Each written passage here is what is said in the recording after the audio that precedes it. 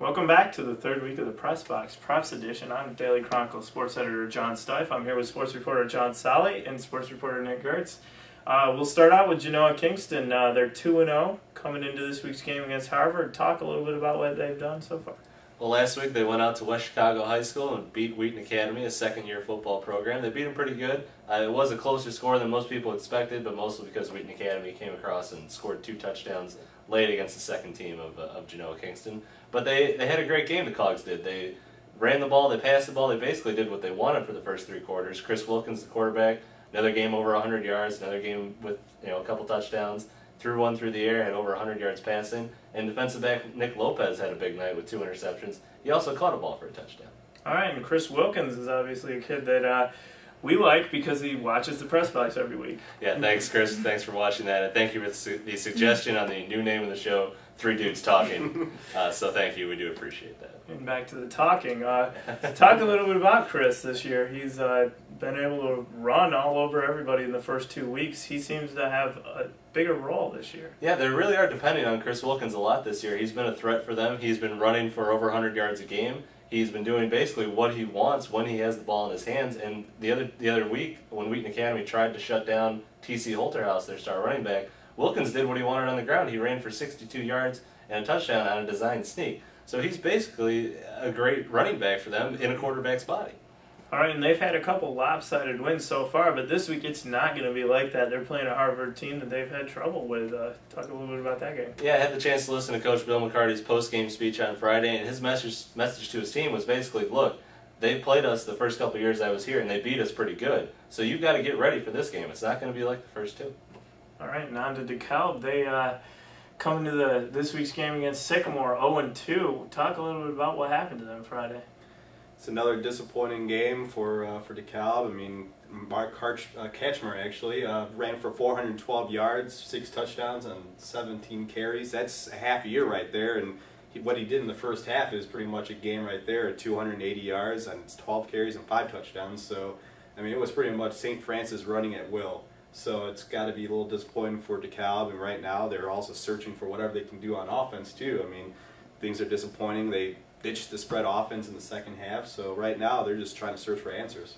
And Sycamore coming into that game on a little different note. They're 2-0 right now. They ended up beating Burlington Central on Friday. And another impressive game from senior Tom Hensley. Caught a couple touchdown passes from Michael Buckner. They seem to be in the right place right now, as opposed to DeKalb, who's, I guess, searching for answers. They did get a positive with Mandel Williams returning, but how can they, I guess, use that for this week?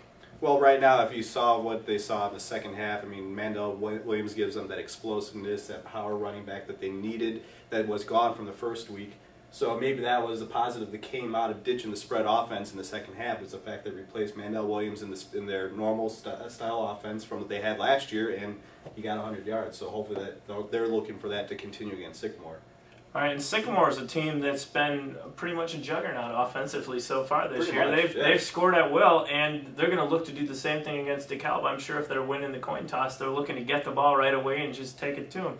Michael Buckner's been good in the beginning of games. I guess he threw an interception this last week, but he recovered well. And they've just been deep offensively. They've had 5 running backs over 50 yards apiece the first 2 weeks, which is, I guess, numbers that you can't really tell what guy you want to stop at that point. It's like there's a lot of options. I'm sure Sycamore's got to be looking their chops. I mean, if they're looking at the stats from the last couple of games, what DeKalb's been giving up, they got to be looking at this like, what can we do against this defense? So. Yeah, and Sycamore's a team that's going to run the ball as much as they can, and then they'll throw when they have to. So, Coach Joe Ryan likes to say that I'm going to take whatever the defense is going to allow us to do, and if that's a running game, they're going to just run it all over the barbs. What do they have to do to stop that type of offense? Well, so far it hasn't worked for DeKalb, so it's going to be quite interesting because now, I mean, like you said, they could run the ball and they could pass the ball, and I mean, if St. Francis could run over DeKalb's defense like they did, I mean, from what James Noakes was telling me, I mean, he was watching the game too. He's like, not only was the first string, but the second string and the third string and the fourth string was going crazy on this team. So, I mean, if they want to run the ball, they could just run the ball. If they want to pass the ball, they can do the same too. At this point, it doesn't look like it's going to be a very close game. I mean, Sycamore's probably going to go out there and win real big. Do you see any other possibility this week? I don't know. I mean, whenever DeKalb and Sycamore meet up, no matter how bad the year has been for DeKalb, they always find a way to get ready for this game. It's sort of like what teams say. This is their Super Bowl. I mean, if they go 1-8 the rest of the year, as long as that one win is against Sycamore, their season's made.